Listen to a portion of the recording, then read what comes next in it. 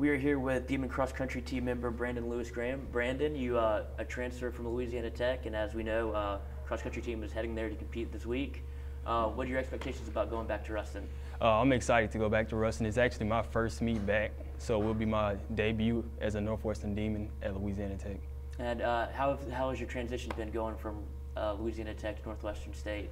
I've actually loved my transition. I've fell in love with the school so far. I've grown to be a leader here, and that's what I've been looking forward to do. All right. And what are some of the things that brought you to Northwestern State?